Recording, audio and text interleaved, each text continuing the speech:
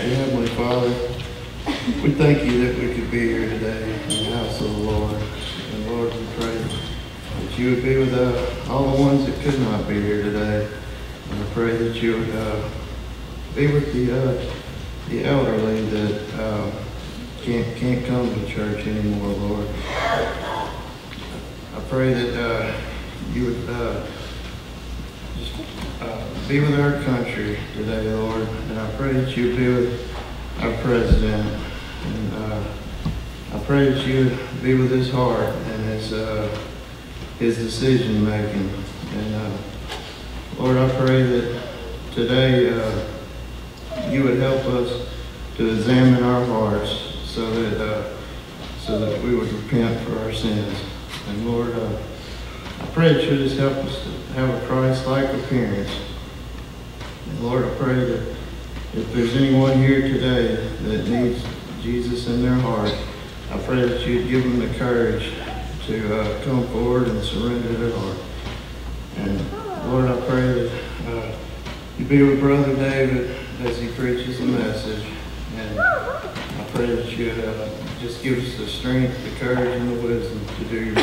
In Jesus' name, amen.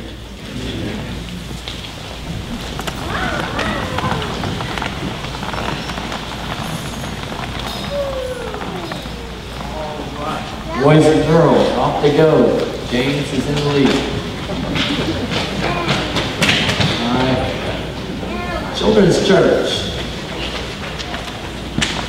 As they're going, I would just remind you that, of course, it's on the back of Disciples' Heart. We're talking about the 3rd anniversary of the Hawkins on the field with us.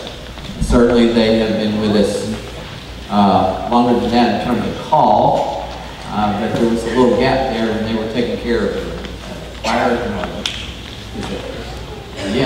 mission trip, something like that sort. Kind of a cross between the choir and the mission thing. That's what it was. Okay. So, have you ever had a realization that you could know someone beyond just your daily experience with that person, because you've been around them so long that you knew who they were as a person in their heart, as Jeremy was talking about, praying for our president, that you knew their heart so that regardless of the good days or the bad days along the way, you knew that person who they were. And unfortunately for us, we don't have a tendency to think of God in that way. That I've been in His Word and I've responded to His call to salvation, and I now, because I've been walking with the Lord, there may be some times where I feel convicted about sin, or I need that repentance is needed, as we prayed about today. There are times of great joy in the presence of God and excitement about the things that God's doing in the world. And we have a tendency to reduce it to little experiences rather than understanding what He's been up to from before the foundation of the earth until this time. And it's all about relationship. It's all about relationship. God as Father, Son, and Spirit, one God in 3 distinct persons, has been in fellowship within Himself for all eternity. You say, well, now when did God start? So I'm going to tell you today. Sarah's been waiting for me to tell you when God started. And this is how it works. God created time. And nothing before that point started or ended. Because you have to have time for something to start or to end. So God has always existed, and He created time. So what's He been doing all of that non-time? He has been planning fellowship with you. In fact, Jesus says to His disciples In John chapter 14, I'm going to prepare a place for you, and when I return, I'm going to receive you to myself, that where I am, there you may be also. Even eternity is all about fellowship. God is desiring. He doesn't need it. He doesn't need anything.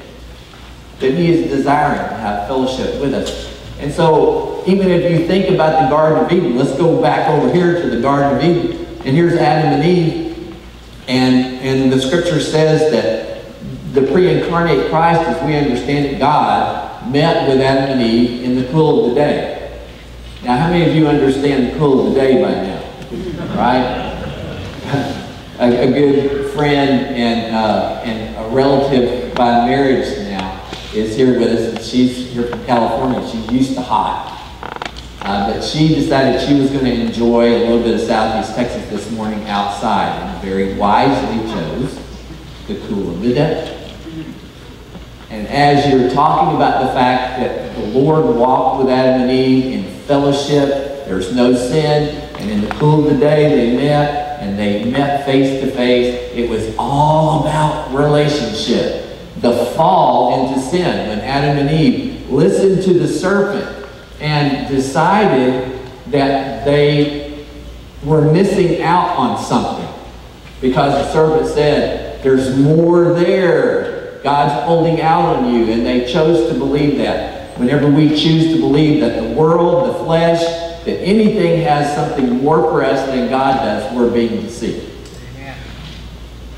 And so they were deceived, and they bought into it. And they joined Satan's rebellion, Lucifer, whatever you want to call him. My grandsons are very fond of dragons at these days, and so we call him the great dragon, and they're like, ooh, creepy.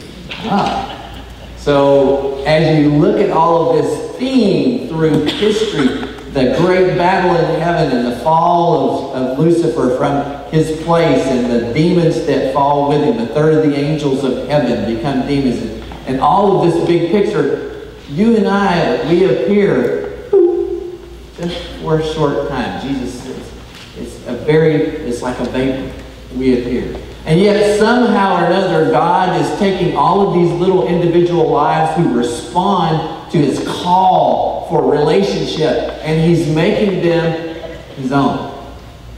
And He's planning on then keeping them in His grace and in His salvation, not only through their time as just a wisp, as a vapor in this life, but for all eternity. How do they get there? How do they get to be a part of what God is doing?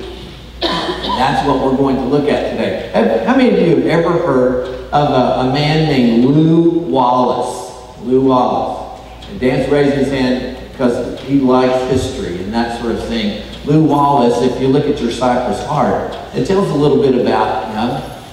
He lived in the 19th century. He was in the Mexican-American War. He met Abraham Lincoln during that time. He wound up being called upon by Lincoln in the military and everything, then to serve the nation during the Civil War. But all of those things, there's like, mean nothing to you. How about if I say he wrote the book that became the movie, Ben-Hur? Now a few lights come on. He wasn't a believer. He wasn't a believer. It wasn't that he was hostile against God or antagonistic against God, as opposed to some of the people that he dealt with in his time. He just had never been in the Word of God, nor had he ever taken it seriously. Now, some very tragic things happened in his life, but he was a person who wanted to grow, he wanted to develop, and he read a story in Scripture about the three wise men, and he was excited about that story. And so he was going to write an article about it. And a great atheist from his time period, and some of y'all have read the Cypress Heart. I've had people come to me and say, there's a word in here. This word said that this guy filleted him. I said, no. Filleted. It's a French word, y'all. You use it all the time. Filleted. the atheist basically said to Lew Wallace, you can't preach against the Bible or talk about anything in it unless you know the Bible. And he was so convicted by this man's thoughts. He said, you know, I'm right. He's right. I'm ashamed of myself that I would even begin to write or to talk about anything. He says, I had no convictions about God or Christ. I neither believed or disbelieved them. Yet, when the work was fairly begun, I found myself writing reverently with awe. Still, Wallace had much to learn about God, as he found out in the chance encounter with Robert Ingersoll, our atheist. And as it goes on, he says, my ignorance of the Scripture was painfully a spot of deeper darkness in the darkness. I was ashamed of myself.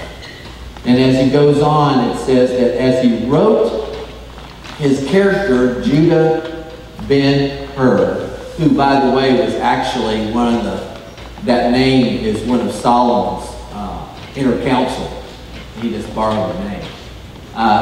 That he began to look at the life and death and burial and resurrection of Jesus through the eyes of his character, and he came to faith in Christ. How many people have examined the Scripture and have allowed God to speak into their heart? Well, today we're going to look at John chapter 1, just several verses, but I'm not going to tell you all about these verses. They're on the wall. You're welcome to look in your Word. But there they are. The Scripture was saying that from the very beginning, the Word has been. We don't know from this particular section of Scripture who that Word is. We're going to find out as we go through. But notice that the Word was God. The Word was with God from the very beginning back there. Of course, anything before the beginning of time is existing before time. So, this Word is the light that shines in darkness. We need to understand that because the darkness that has come into our world as a result of sin is great, and we need light. So, if you look in the same chapter in verse 10, now you see he was in the world was made through him, so whoever the Word is actually the one who was causing things to happen for the world to be created, yet the world did not know him. Came to his own, now referring to the Jewish people.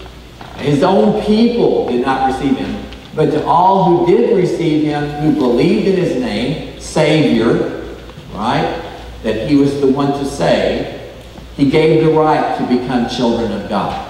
So, if a person wants to be saved, if a person wants to be a child of God, Jesus is the Word who can do that. Look in verse 13.